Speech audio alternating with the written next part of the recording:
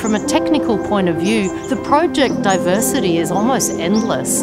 There's flood analysis, there's hydraulics, there's electrical, there's civil works, there's all sorts of things, and they're all fascinating.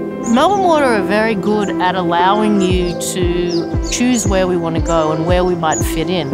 And if you put your hand up to say, you know, this interests me, Melbourne Water are open to that. It's challenging, but it's fun. I love coming here. I think that it's really exciting to see the work that goes on or to know about these assets. I wanted some way of kind of giving back, and I felt that working for a place such as Melbourne Water would do that. You're working with operations, with maintenance, with communications team that work with the community, working with councils. There's so many areas that you can work in. Melbourne Water has the capacity to allow you to do that.